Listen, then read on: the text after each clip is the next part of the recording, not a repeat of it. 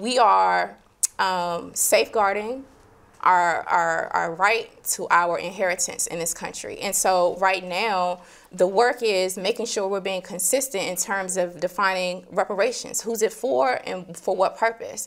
We're focusing on our very specific group, and we want people within our lineage or our ethnicity who have been harmed and who are owed a debt to only be involved in that conversation. U.S. In the U.S.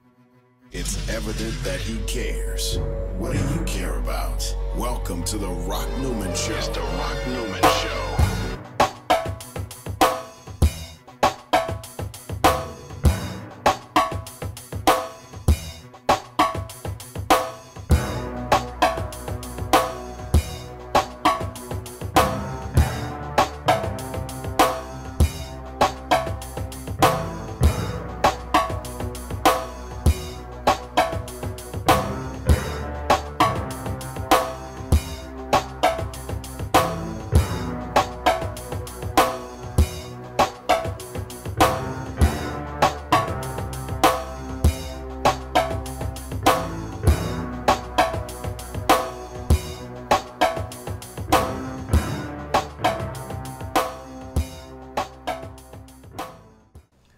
Welcome, folks. I am Rock Newman, and this is another version for you of the Rock Newman Show 2.0.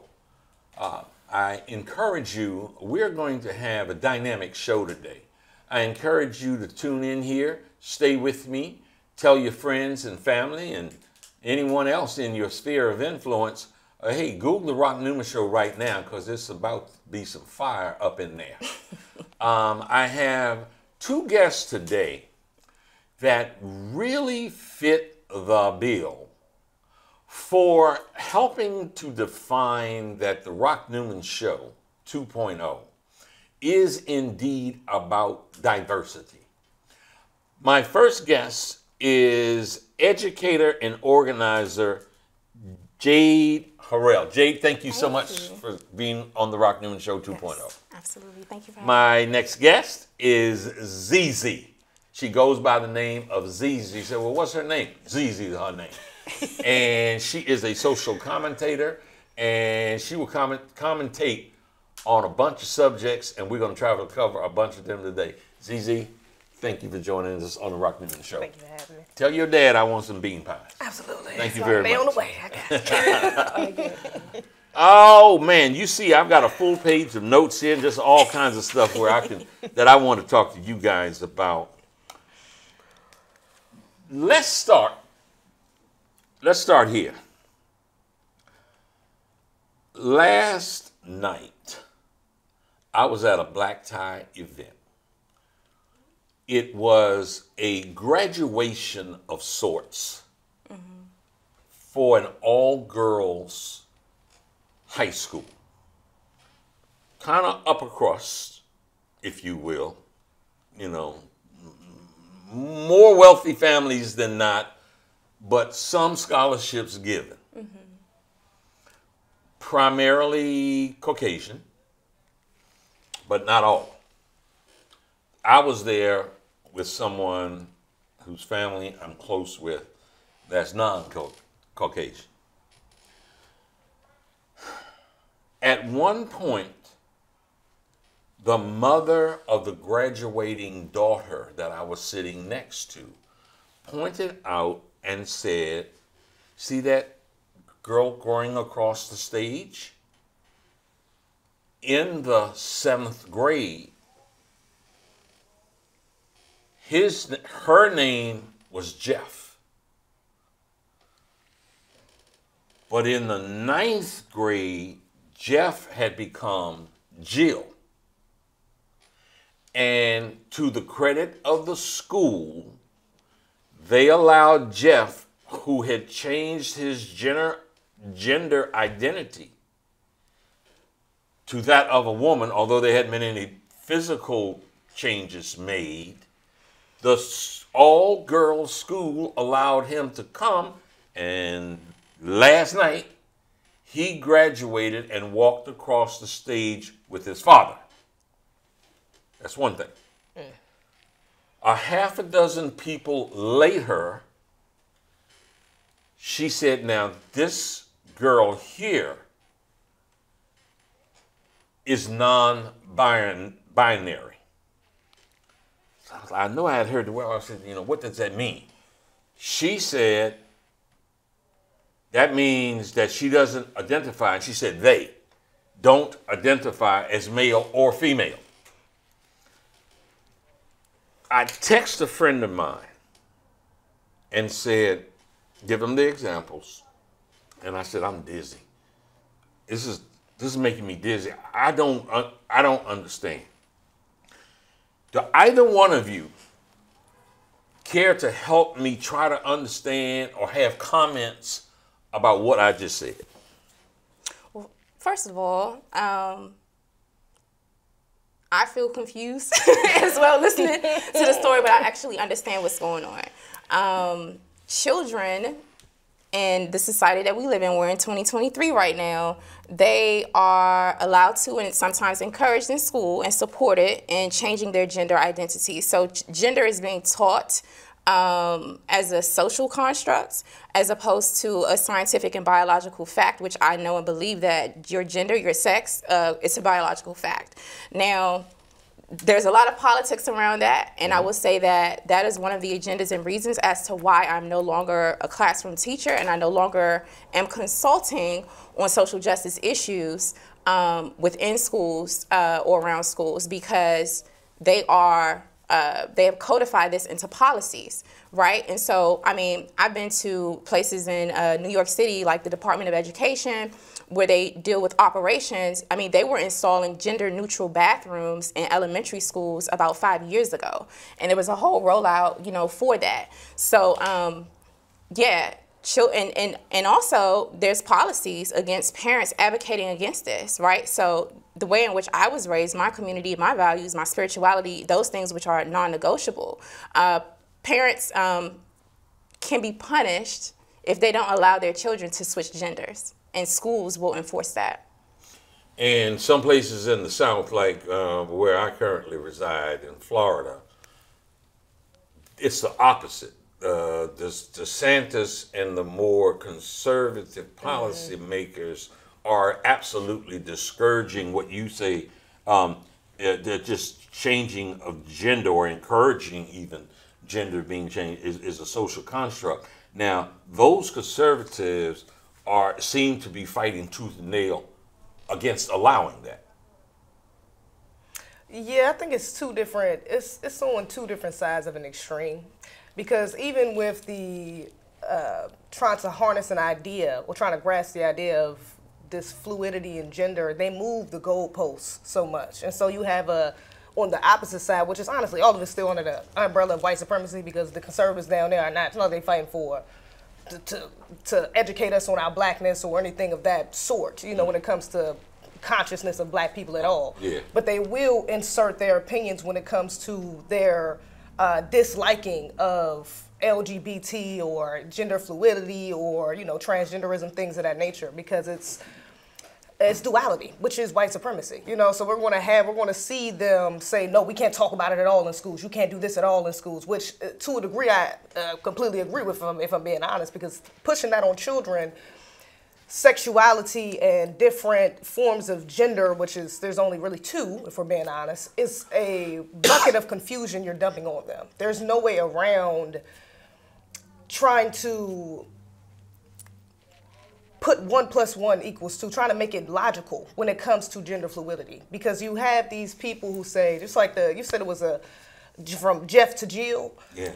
He's a woman. He was that was an all-girl school, you said? Yeah. An all-girl school. And see, there's they play on this line where it's like they will allow men into these spaces and say, oh, but this is equality. This is, this is fair. Women, if these young boys think they're girls, they should be da-da-da. But there's no responsibility on on the actions that happen afterwards. Like inside, like these men who are allowed inside women's prisons that impregnated women. There are men who are allowed inside women's prisons that impregnated women. Now they're looking like, oh, well, I mean, Well, now there's a stumbling of words because how do you explain it's not logical for you to allow this man inside a female space and not expect that to happen? That's logical. Of course that's going to happen, regardless if he identifies as he, she, we, whatever the case may be. That is still biological. He's able to impregnate women, especially with that. Even that little boy, you said the Jill, Jeff, they didn't have any physical alterations, right. Which means he could have easily done that to one of the girls in there. And if that would have happened, now who's to blame for this? Because he was allowed into that space. So there's no responsibility put on, in no logical sense really inserted inside the thinking of trying to make boys into girls, girls into boys, and allowing this gender fluidity into schools, into a national base. What you do at home is what you do at home. But when you're talking about in a general population, we have to worry about the dangers of other children specifically, which are the most unprotected. So, yeah. And you wanted to say something? Yes, I just believe that any conversations about sexuality in a school setting or with adults, like if it's not happening in the household, it's just inappropriate. And I see a lot of these agendas as being a form of grooming. And, pedophilia. It's inappropriate for adults to be talking to children about their sexuality. Elementary school, middle school, and stuff like that. Now, we had sex ed, when I went to Banneker, and, when I went to Paul, we here in D.C., shout out, Washingtonian. Benjamin Banneker. Right, Benjamin Banneker academic, right? High school. Yeah, but I think this has gone way too far. And also, this is a part of what our sister Zeze was saying. This is a part of the strategy of white supremacy. Mr. Neely Fuller Jr. teaches us that sexual confusion, right, it happens and it's used to the benefit of the white supremacists, especially on our population. In terms of what Europeans do, what white folks do, I'm not really concerned about that, but I know that there are detrimental effects for pushing these sort of gender confusions and sexual identity politics onto children in the black community. I had a recent guest. You guys may or may not be aware of him. His name is Phil Scott. Yes. He had the show, the Phil Advise Show, and now it's the African Diaspora Diaspora News Network. So I'd seen a couple of things that Phil has said. Now, on the one hand, he talked very much about traditional family values in the black community. He also talked about what seemed to be a deluge of information, tactics, and strategies that defeminized black men. Yes. And you all say what? Absolutely. Yeah, absolutely. There's a whole agenda. There's always been, since the beginning of slavery, since the beginning of colonization, there's always been an agenda to emasculate black men because they're the head. Y'all are the head. So if you destroy the head, the body follows. And so without that protection, without that leadership, and that divine masculinity, being ahead of everyone else, it leaves everyone else vulnerable. This is why we get our children in schools, learning this, being attacked with this propaganda in schools. This is why we get women, who are allowing this to their children, who are allowing their little boys to be effeminate, who are allowing their little girls to fall into more masculine roles. Because we don't have that balance. There's no balance there when the black man is being promoted, not even just allowed, but being promoted to be feminine, to be emotional, to be non-logical, to lack leadership skills and be okay with being in the back, to playing the back role, to letting women lead, or to letting children do what they want. There's a promotion of that. Absolutely. Jade? Everything my sister Zeze just said. And also, listen,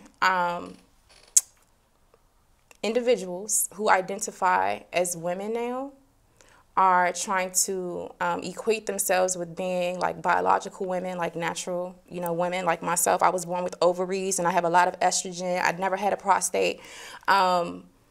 Now it seems to be like there's this sort of gaslighting happening where, if you don't accept this idea that a man can transition into being a woman, he's equally as much as a woman as me and Zeze are, that's considered to be transphobic. And so I just think that, there's a lot going on with these LGBT agendas, and a lot of these organizations that back these LGBT agendas are also trying to funnel money into the black community, in the reparations movement and in other movements, and they're still pushing these agendas, and it's just very dangerous. We just have to separate from all of it. Okay, so let me deal with this, because I tried to deal with it with Phil when he brought that up, because I had seen another segment that he did where he was railing against Russell Wilson for allowing his wife, Sierra, to come out half naked. So now, if you want to wear something, Jade, or you want to wear something, Zeze, and you are dealing with somebody that's the man in your life at the time, are they allowed to tell you what to wear or what not to wear? Absolutely. I think if he don't got that power, why you with him? If I'm being honest, he should. He's the leader. He's your man. That's your protector. And you know, even the way you dress is a form of protection for your man. Because she went out there like that. That's a multi-millionaire football player. Now, if one of these men would have walked up to her, touched her inappropriately, said something inappropriate, and he's now expected to protect her. He's now expected to jump up and say, bulk his chest up and say, oh, well, you can't do that to my woman. But had she not put herself out there in that way, nobody would even probably address her like that. That's Russell Wilson's wife. Oh, but now that don't look like, the way she's dressed, that don't look like Russell Wilson's wife. That looks like Russell Wilson's little arm candy. That looks like Russell's little escort. If we're being honest, you're damn near completely naked, literally with your thong showing. That is not a way that a mother, a wife, a divine woman in her feminine is not going to dress, period. Especially a woman that respects her man. It's not going to happen. So, by definition, then your interpretation of that was Sierra dressed in a way that disrespected herself, disrespected her children, and disrespected her man. Absolutely. Okay, so that seems to be rooted in what Phil Scott was defining as more traditional family value in the black community. Jade? She also disrespected her ancestors in black society in general. That part. Even if she didn't have a man or a husband, why would you even want to wear that? Right. And when you do have a husband, what you have on under your clothes is for your husband.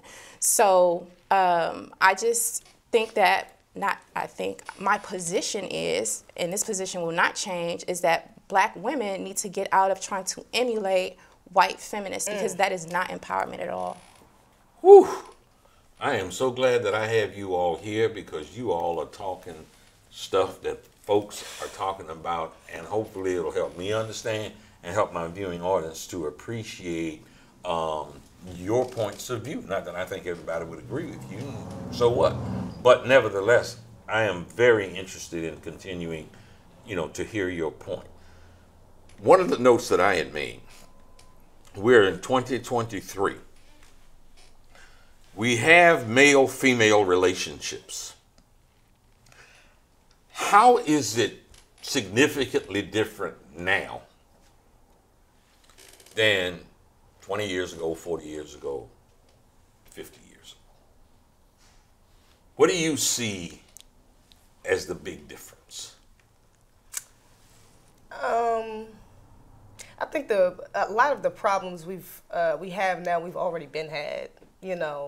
It's just now I think it's worse because we're desensitized to it.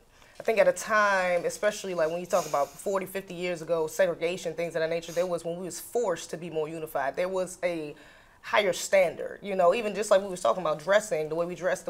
You look back at pictures from back then, women were not dressed the same. Nowhere near the same as what we're dressed now.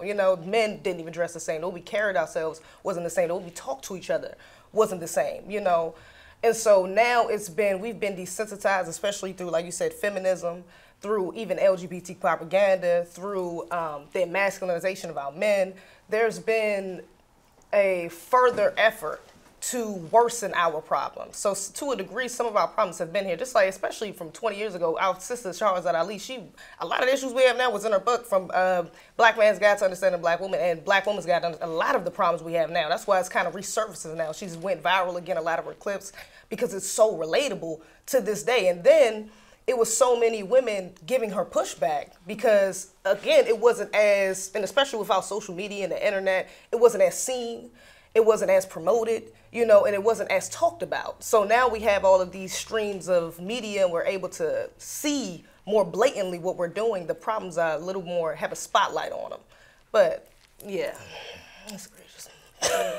What do you see as the differences? Well, in your generation, and your parents' and grandparents' generation, we had black marriages. Yeah. And so right now we're seeing a lot of people in our age groups, in our separate generations, who a lot of them come from single, parent households where a mother was present and a father wasn't present, etc.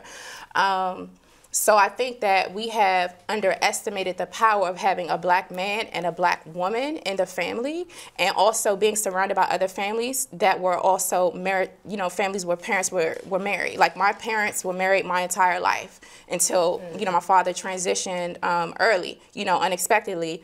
Zeze is also a product of, having her father and her mother, in her life. And so unfortunately, when one parent is missing, especially from the opposite sex, whether this happens to men or women in our community, in this younger generation, there's a lot of brokenness, there's a lack of a break in belonging, and a lot of confusion as to what your role and your responsibility is within your household and your family and your community. What's your gender role? What are you learning about how to be a woman and how to be a young lady from your grandmother, your aunties, and your mother, and how they related to their husbands? And vice versa for men. So that has been missing, and we're seeing the residual damage of that. That needs to be corrected. Absolutely. There's a lack of respect, just to add on, a lack of respect for fatherhood and motherhood and the unification of both. Absolutely. Absolutely, yeah. And then they're pushing this thing where it's like it's okay to, You say they're pushing. You're talking about society. Excuse me. Let me be specific. So the societal norm in America and in the Western world is that you don't necessarily need another parent. You can be a single parent, and you can be the mother and the father of the child. And in my humble, maybe not so humble opinion, that is falsehood. That is damaging our community. And so we have to normalize, the union between black men and black women if we are going to survive as a people for generations to come. Now you're seeing a lot of younger people in the Gen Z generation and the millennial generation. I'm a millennial. A lot of us are sort of repatriating back to those old school family values like our brother Phil Scott was talking about, because we see how we are disadvantaged by not having strong black marriages to build generational wealth and legacy.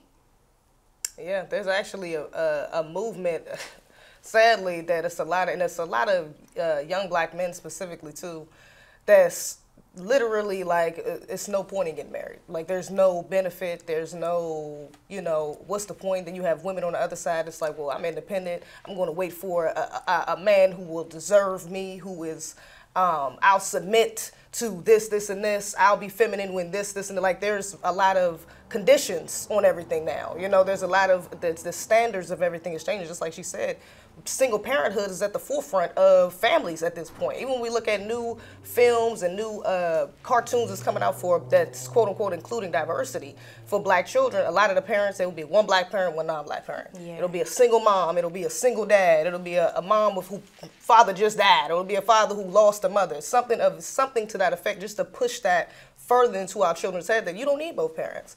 Look how these children grew up. Look at the adventures they went through without both parents. Look at what you can do by yourself. And then there's a promotion of you're this strong, you should be praised because you raised your children on your own. You did this on your own. You didn't need anybody. You didn't have any help. There's like especially for women, it's not a tangible prize, but there's an untangible speaking of praisehood that you get for raising your children without a father, when it's like that shouldn't be something that we look up to. It should be something that we should be trying to strive away from, to get away from, so we can have a healthier balance within a household. What message is trying to be promoted with these wives of basketball wives, Hollywood, Atlanta, and and I know just a little bit because it seems like a lot of garbage to me. Yeah. But, Nene Leakes comes out and becomes a celebrity because she could cuss harder and snap on people faster than somebody else, and the women fighting. What are they trying to do? What's TV trying to do? Yeah, they're promoting vanity and narcissism, period. Vanity and narcissism, rugged individualism, look at me, materialism, and all of those things, none of which are conducive to nation building. So none of those things... especially when they do it with women? Especially when they do it with women.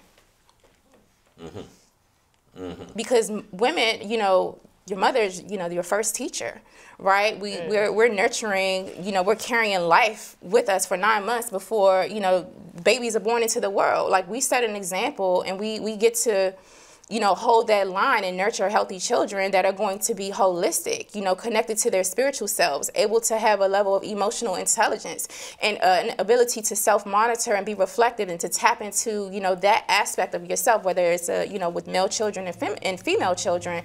But when women are out here just doing themselves and taking on these very hyper-masculine and or narcissistic roles, it is destroying Black society. And quite frankly, unfortunately, these, you know, that's what Hollywood is doing. That's what they're putting out there. We know who owns Hollywood and what they're promoting. But again, it goes back to the area of, well, another area of people activity, according to Mr. Fuller, which is entertainment. Right? You know, this how entertainment is used and propaganda is used to kind of keep us confused and not actively dismantling the global prison system of racism, white supremacy. Absolutely. And it's even heavier with entertainment now they're using, because we have social media. The kids is on TikTok as soon as they wake up. They're on a game. They're on TV. They're on, you know, their iPad. They're on some form of, using some form of media entertainment to even to educate themselves, to entertain themselves.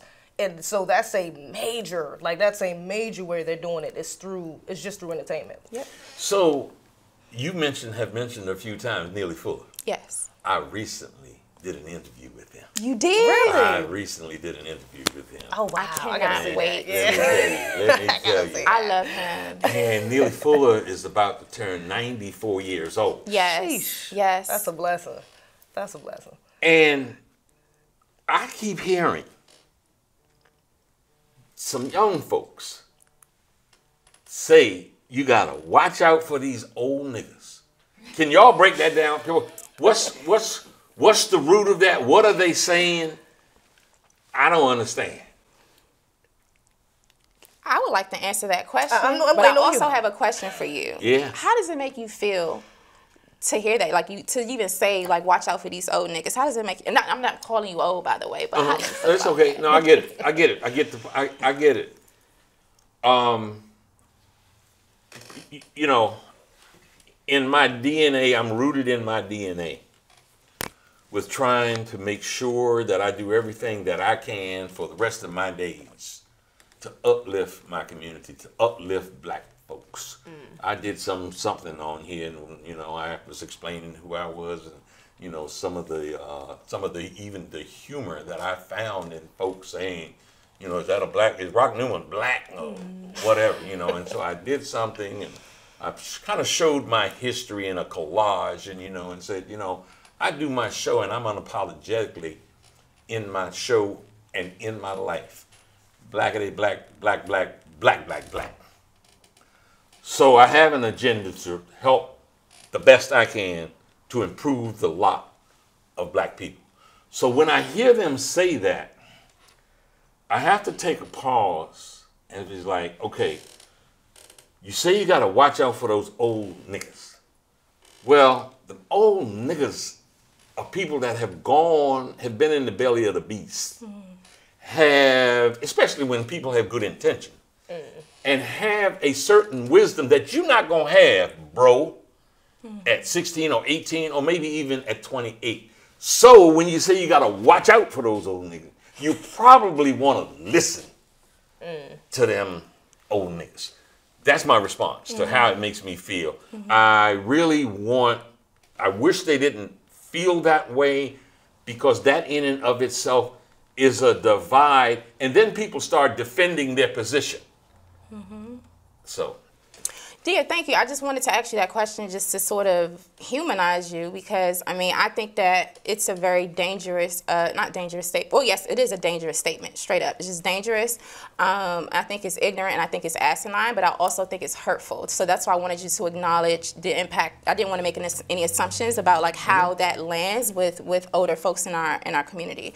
I respect eldership. that's how I was raised, right? And so the more and more conscious I've become throughout the years, it really only enhanced my principles and the manner in which I was raised, which is to respect those who have come before you, right? Because you all lived in a different world, in a different time, and even something that, you know, a deed that we may look at now in 2023, we may say like, oh, that's old people stuff. At that time, that was revolutionary for folks, right? It was revolutionary for folks to, you know, organize in a particular manner and to not press their hair or wear perms, to wear afro. Those were cutting edge revolutionary things, and we have to pay homage to those who came before us. I don't like the statement. I don't use the statement. I think it's very, very disrespectful. I do understand the mindset or the logic behind it, which is, you know, some people in the older generation are trying to sabotage Black progress because they are, you know, conditioned to sort of submit to white supremacy, and then they, you know, use names like, you know, coon or Negro pen, et cetera, et cetera. I understand that, but we also have coons and Negro pens in the younger generations as well. I just know that even when I don't agree, I have points of disagreement in terms of the manners and tactics that many older folks have about our liberation and the path forward. I have to respect their contributions and the fact that they even have, you know, a perspective that I may not agree with. I don't ever think it's appropriate to disrespect older people. And I'm gonna land on this. There's elders, they're trying to make a distinction between, like, there's elders and then there's old people. I see elders as elders, right? We may not disagree, but it's my responsibility, because I'm going to be an elder one day, to be respectful and to be mindful. Let me say something to the listening audience and to you guys. My motivation for having both of you on is because as I am 70 years old, I genuinely believe in the principle we're never too old to learn. And I find myself learning stuff all the time. And a lot of time it comes through the voice of those who are younger than I am. So this was not some gratuitous, oh, come on. Oh, come on. Here's where I have a lack of comfort also in this time, and wanting to be appropriate whatever time it is. Don't just come. I'm not looking for somebody to just come on and be a pretty face. I'm looking for someone who can come on and have substance. And so after hearing you guys over a period of time, my producer Avis, he talked about you guys being on years ago, actually, already. And I wanted to become more familiar. And I really respect what you all are doing. So I'm saying to my audience, those that are in my generation, older or younger, the Rock Newman Show 2.0 is about a wide range of opinions. And it is an honor for me to have these two ladies here. I told somebody yesterday in a text that I said, you're an amazing and wonderful woman. She wrote back and said, you're amazing and wonderful man. Now, I didn't know if my saying woman, if I should have said lady. So I'm getting, what do y'all think?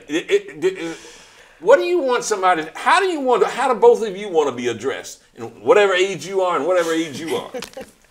I'm okay with some of the names that brothers use, like beautiful or, you know, sweetheart, or, you know, like I'm fine with stuff like that. That's sure my generation, or at least it's me. I'm sweetheart. I'm sweetheart, honey pie, sugar. I'm all that, you know. I'm okay with that. If anybody takes any offense at that, it's not intent. It's sure not intent. You know, I was reared to be a gentleman. I open car doors. I stand to the side of the street that's closest to the car, And I was also taught by my 8th grade civics teacher, if the lady that you're with is going up an escalator, you stand behind her. So can't nobody see up her dress from behind. And if you're coming down, you stand in front of her in case she trips. You're able to brace her. I mean, I got those things rooted in here. I don't know why I need to talk about that because I'm not the guest, you all are. I love it. I like, the terms like Zeze mentioned, also queen, you know, lady, you know, I'm really averse to being called a girl. I'm not going to call a black man a boy. I just think that's very, disrespectful. But I also noticed that when people, black and white, refer to white women, they'll say that white lady. But when they refer to black women, they'll say black woman. So, I've noticed like that distinction and that nuance. And so, as long as it's respectful, don't call me a chick, or anything disrespectful. Don't call me a girl. And, we cool. Yeah, and let me say this though, because it's going to bother me if I don't get it out though, because I agree with what you said about the old nigga thing. However, I do think there's a bit of resentment, justified resentment, in a lot of young niggas or young men. Let me say that, a lot of young men, because they're because of the lack of guidance from a lot of black men. There's a lot of, it's like a lot of older men, and like you said, they're trying to make a distinction between old niggas and elders, because a lot of young men will have respect for what they consider elders versus old niggas, But it seems like the ones that they consider old niggas, to them, they step in and try to put their foot down when it's too late. It's like, now I've been doing this 15, 16, 20, 30 years, and now you telling me, oh, you're not supposed to do this? Oh, you ain't, brother, you on the wrong path. When it's like, bro, what was you when I was 10? What was you when I was learning, when I was going through boyhood, when I was going through adolescence, when I was becoming a young man, when I needed that real guidance? And now I'm a man, and now you're telling me that I need to switch paths to do whatever, when it's like, well, I've made it this far. To a lot of young men, they're like, well, I've made it this far, and I've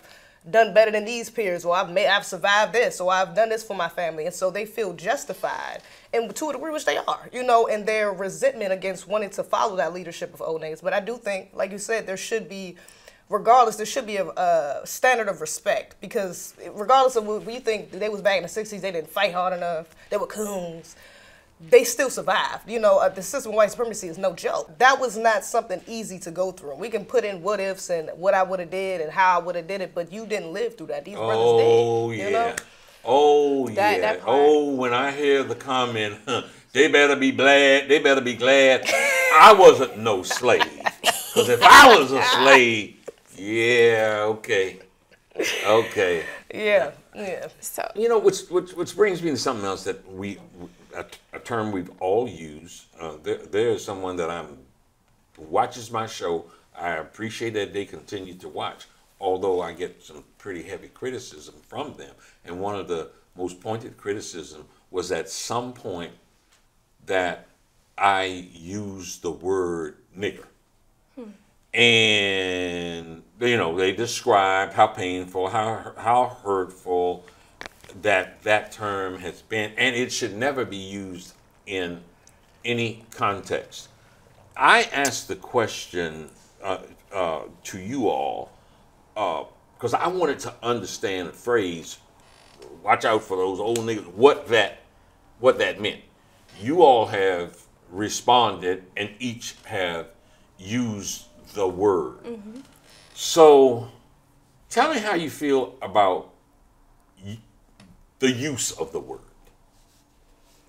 I don't use the word as a term of endearment. So when I use it, I'm definitely referring to, the stereotype of what that word represents, with me understanding the history of that word. So what I will say is, publicly and, in my day-to-day life, I have to work really hard not to use the word, because it's been all over the media. It was all in the music, that I was listening to growing up in the 80s and 90s. And so there's been this sort of mental deconstruction process of sort of cleaning that word out my system. I do acknowledge that it is hurtful. It's a harmful word. And I believe that it's counter-revolutionary. And I think that using the word, especially for me, Well, first off, there's only one form of respect. And Mr. Fuller also teaches us this. There's only one form of respect, and that's self-respect. So if I respect myself, I'm not going to identify with any degrading terms. I'm not going to project that onto my brothers and sisters that I love. So that's my general synopsis about, you know, that term. And then also, if someone isn't respecting themselves, if they are a proverbial nigga, then I don't have to double down on that and disrespect them or be discourteous to them because out of their lack of self-respect. Yeah, and I'm glad you brought up Dr. Millie Fuller because, you know, he also said nigga doesn't really have a definition. You know, and that's the power in words, is that, you know, they can throw that on us because they can move the goalposts of what it means all the time. So I've definitely had That's interesting. Yeah. I had not heard that, but that's interesting. Yeah, he said that, and it's a bit of a confliction because we do hear it all the time. And, you know, it's become a part of our culture that we use it as a term of endearment, as a term of insulting, hatred. You know what I'm saying? And so it can be conflicting, in, you know, whether you use it. I grew up with my father saying that's nigga shit. Oh, you know, those some niggas. So he used it as a term that was far from endearing. You know, that was, you know, that was something to be looked down upon. And so I've always had that programming as well. But as I went through life and learned that so many people, so many of us have used that as a form of to show love, to show brotherhood, to show sisterhood, to show, you know, love within our community. It becomes a bit conflicting, you know, and that's where being on code comes in because we have to make a decision on what we're going to go with that. You know, we can't have this confusion. That keeps us in a cycle of, you know, confusion without any real distinct terminology or definition for it. So, yeah. And the word was termed, obviously, not by Africans who came here against their will. The term was coined by those who brought Africans here against their will, white people. And so I didn't know we would even be having this conversation, but I do want to say something for white folks who are watching. And that is, we think we have a pretty good idea of your definition of a nigga. And I think the reality is that there is some projection going on from when you first coined the phrase to today. Projection. Because the behavior of those that you use that term against, that how you try to define them by what they do, calling them a nigger, you the nigger. By your own definition, white folks, you are the nigger. That's what I said here today on Rock Newman Show 2.0. If you want to know what I think, that's what I think. So, huh? I said, yeah, I'm still with that whole amen thing. Okay. Here's something we can talk about. I'm this color and black. You that color and black. You that color and black. Avis is over there, is about 8 shades darker than you, and he is black. Something that we have, something from my very first memory in my life, memories, had a lot to do with colorism, where people in my family, my mother, her brothers and sisters, with my aunts, uncles, they were a group of people, you may or may not know this, in Southern Maryland, that referred to themselves as we sorts. That was Proctor, Savoys, Harleys, Newmans, something else. And we sorts meant, I learned later on, meant we ain't black and we ain't white. We are we sorts. We sort are different than white, and different than black. So they call themselves we sort. I'm going to say something else, Zeze. You might not know anything about this. You're the youngest one sitting here amongst us. Let us say it. But Favorite. I went to an elementary school, Orem Elementary. where this community of resorts lived nearby and around.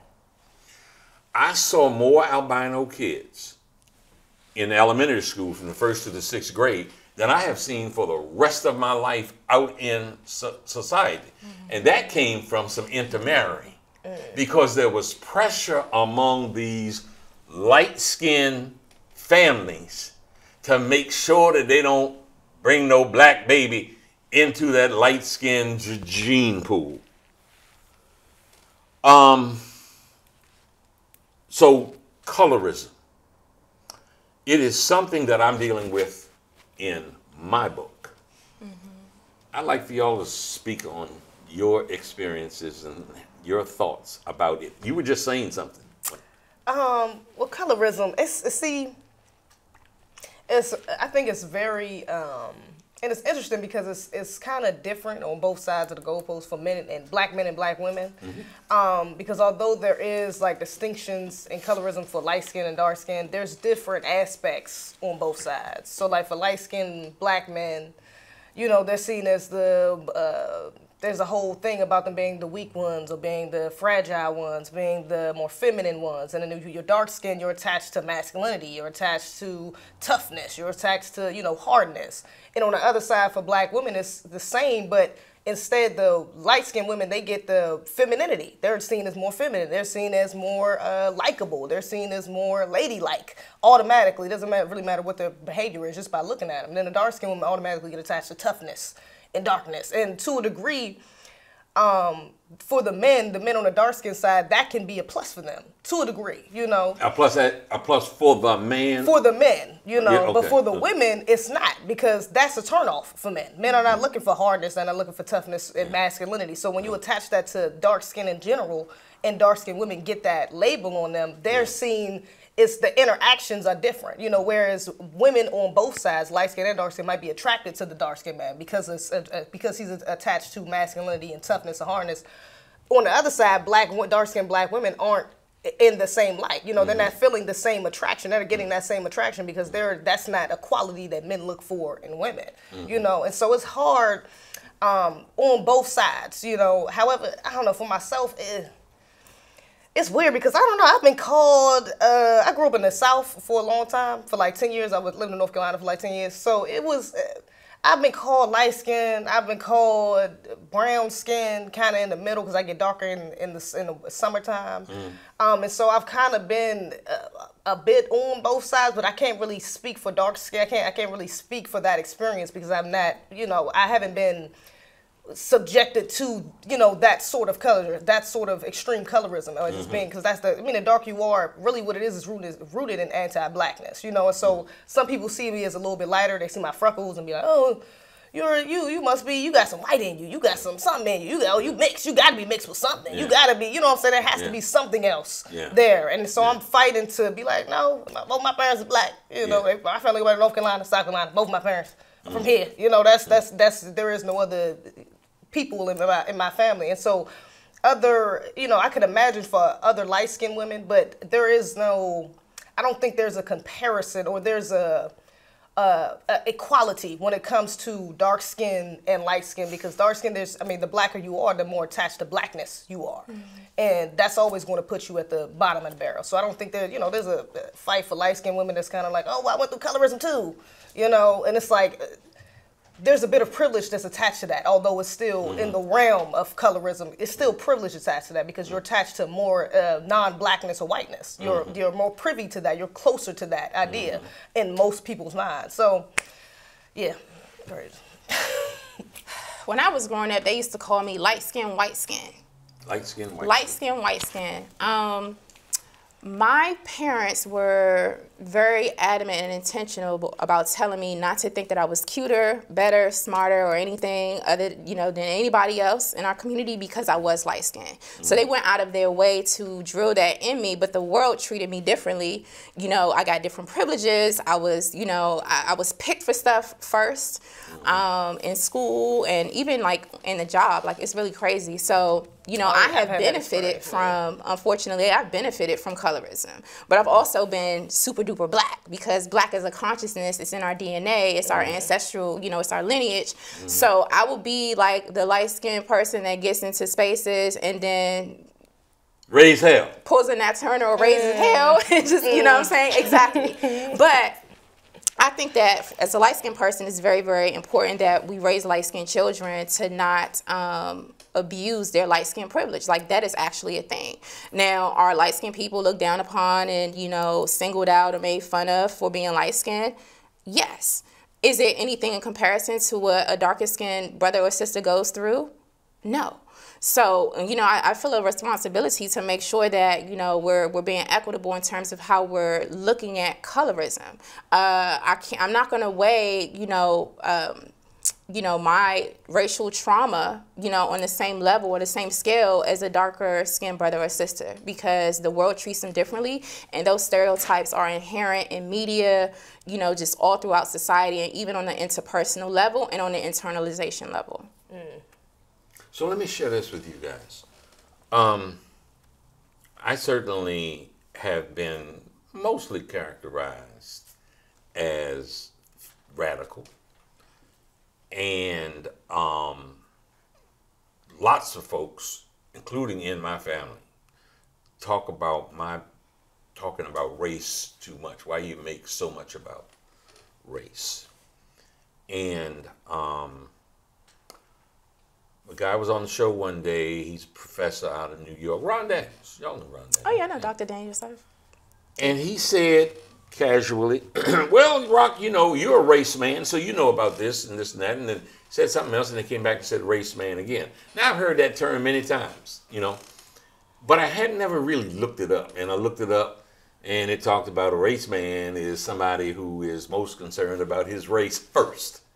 Everything related thereto first. Like, oh, okay. Okay, that's me.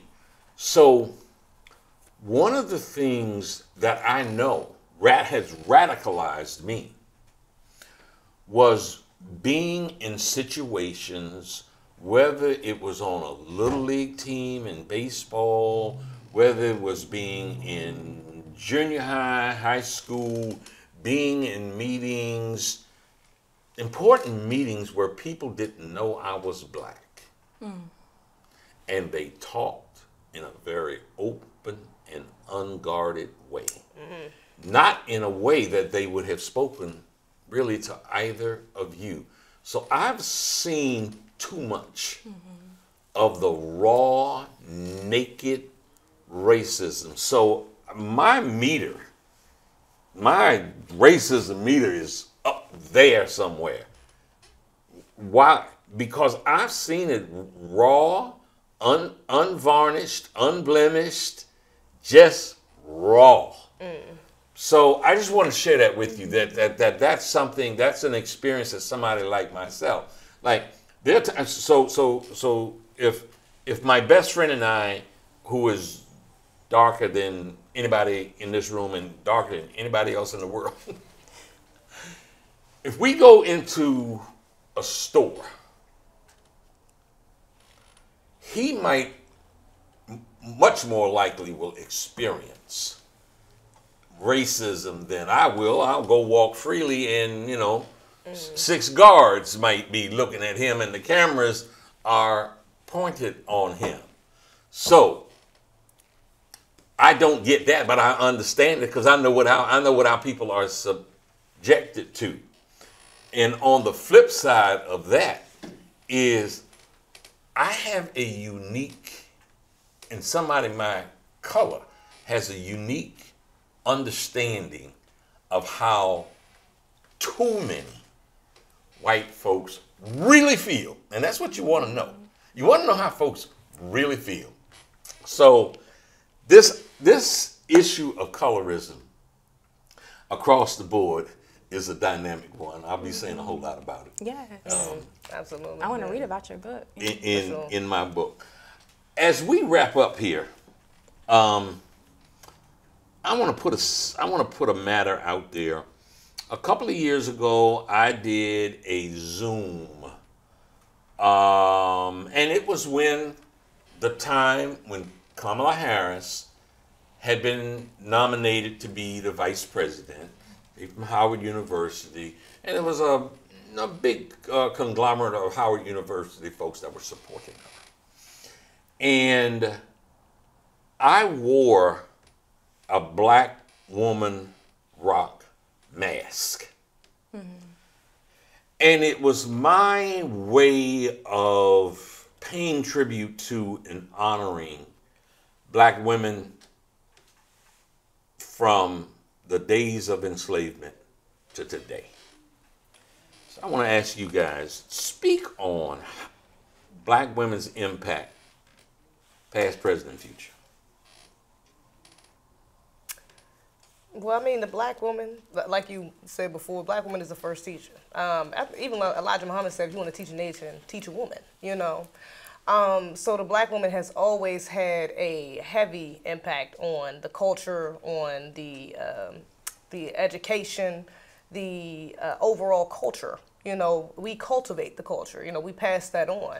A lot of that begins with us. And so to a degree, we deserve, not even to a degree, we do deserve praise, because a lot of the reasons why we do have some parts of our culture still intact is because of us. You know, it's solely because of us. But there also is, you know, there's positives and negatives to it, because certain parts of our culture is because of us as well. You know, one of the reasons, like we was going back to earlier, the reason why Tierra feels comfortable coming out like that and making songs like this goes out to all the independent women, and why these women, the Nene Links, why these women have platforms, why black women follow them, is because of a culture we've cultivated, we've allowed to happen. And be desensitized to, that is degrading to us, you know. And on the other side of that, of course, we still have to acknowledge those of us who has, you know, had sense, you know, like our sisters, Shahrazad Ali, from Betty Shabazz to, you know, all of the sisters leading up to now that we can still look back on, even if we don't have many today, that has set a precedent for us to go by, you know. So black women, we have set the standard, you know. We will continue to. I just hope that we continue to push it forward, push it upward, you know, because many of us are going astray, you know, which is sad. But surely enough of us, I think there is enough of us now that have seen the problems, that see the problems, and are in process of correcting it. So, Jade, given time, let me get to you on this, because part of what just has impressed me about observing you over the years, since I've become familiar with your name and with your work, is something that I'm highlighting almost on all the shows that I do, getting some comment, getting some commentary, getting some opinion, suggestions. And that's about the subject of reparations. You've done a lot of work. Yes. Talk to me about what you're doing and what you want to see happen as far as reparations are concerned. Thank you for this question. I will say that my work on this topic really started when I was like in high school, when Randall Robinson, may he rest in peace, he's a new ancestor now, he transitioned when he wrote the book The Debt. I wrote to him and he gave me an opportunity to volunteer at Trans-Africa Forum. That I spent a considerable amount of time on the topic of reparations from a very Pan-Africanist point of view. Right now, we are defining what we mean specifically by reparations as a community, and we're focusing on lineage-based reparations, right? When we're talking about U.S. politics, U.S. society, we're putting our ethnicity first. Those of us whose ancestors, you know, were victimized in the slave plantations and the killing fields of America, we are safeguarding our right to our inheritance in this country. And so right now, the work is making sure we're being consistent in terms of defining reparations. Who's it for and for what purpose?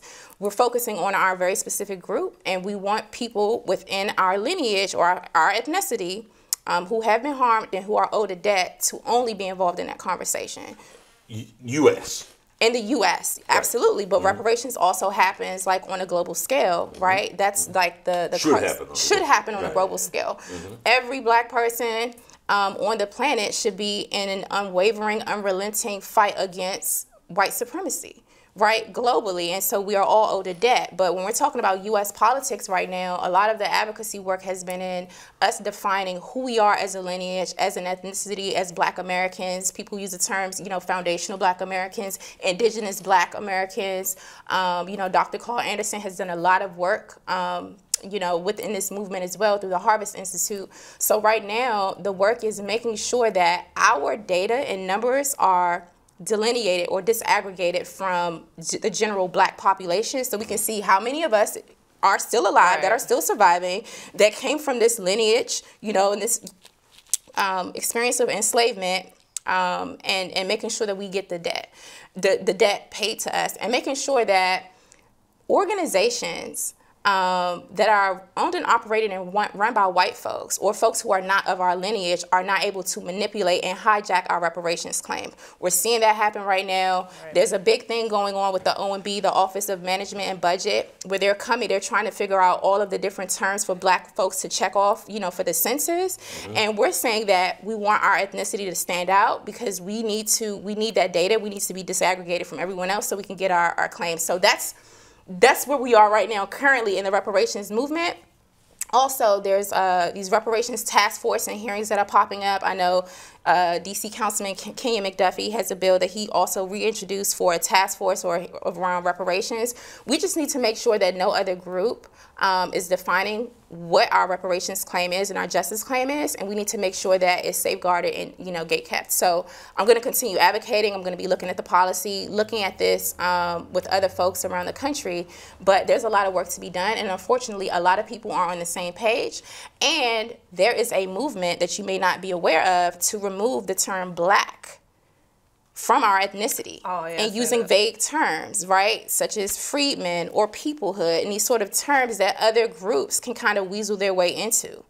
You have white folks claiming that they're freedmen because their ancestors were enslaved in Ireland. Ain't got nothing to do with us. I mean, cut the check. We want our money.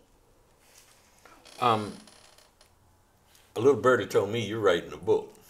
Yes, sir, I am. You recorded earlier before the show when I asked you what it was about. When can we look forward to seeing it? You can look forward to seeing it in December 2023. So it's being written this year. I'm not going to say the title yet, but I do have a title. And the book is really about our ways of being and virtues that are necessary as we are advocating for justice within our community. What are the ways of being? How do we need to show up internally? What healing work do we need to do around our own trauma that's really going to propel us in order to be holistic in our approach to getting this work done? Right now, I'm seeing a lot of poor decorum, poor behavior, you know, folks whose hearts are in the right place and minds who are in the right place. They have a lot of knowledge. However, the manner in which they're showing up and advocating for the cause is kind of counterintuitive spiritually. And this book also helps to heal that burnout. So it's going to be really exciting this year. I want to promise that you'll come to me real soon when that book is done. Absolutely. Yes, sir. Thank you so much for being on the show today. Much. That's Jade and Zeze. Yes. Zeze, thank you so very much, folks. That wraps up another show of the Rock Newman Show 2.0. See you the next time. God bless.